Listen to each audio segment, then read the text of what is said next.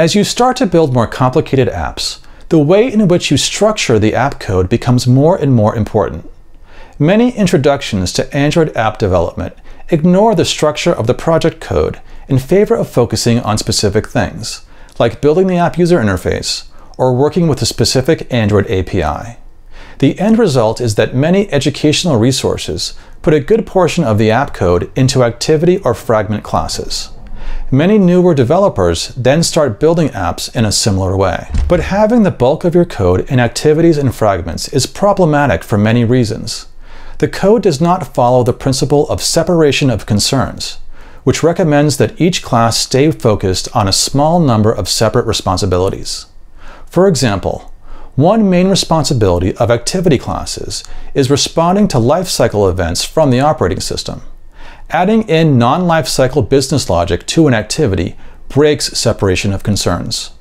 It also becomes difficult to unit test your business logic, since you typically must run activity test on a device or emulator, whereas you'd prefer to run unit test outside of a device or emulator and solely on the JVM.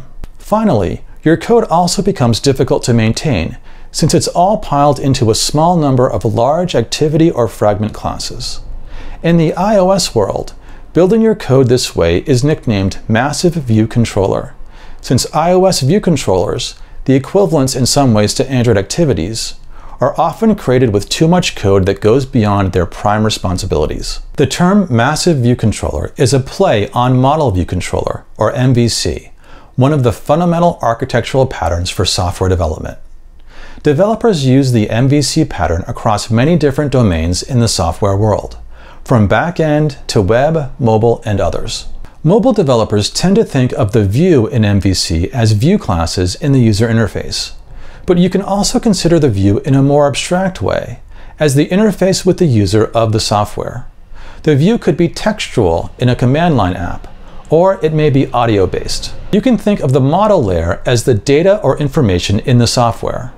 The model layer contains classes for creating the objects that form the content of your app, such as songs in a music app or photos in a photo app. The controller mediates interactions between the view and the view model. The view shows app data to a user, and when the user interacts with the app, the controller then updates the app data in some way.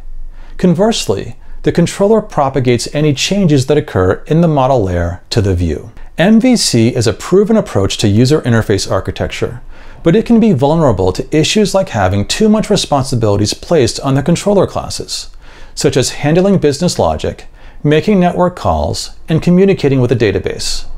As a consequence, developers have created a number of variations on MVC over time. One of those variations is MVVM.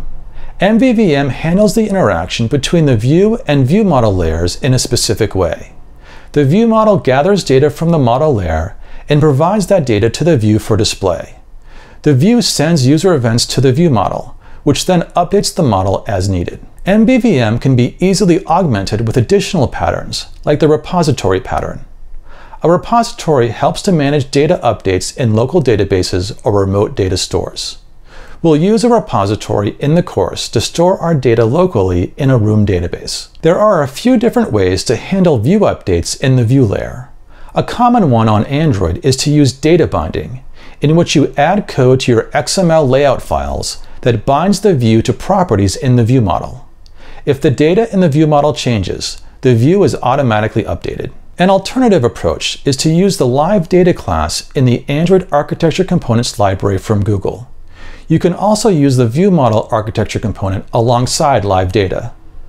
The view layer observes the live data in the view model, and new data sent along in the live data object causes the view to update with the new data. One of the main benefits of using the architecture components in general is that they are lifecycle aware and allow you to avoid the need to add code to handle configuration changes such as device rotation. We'll look at both live data and data binding in the course. Okay, that's enough theory for now. In the next video, we'll start coding by building out the model layer of the CreatureMon app.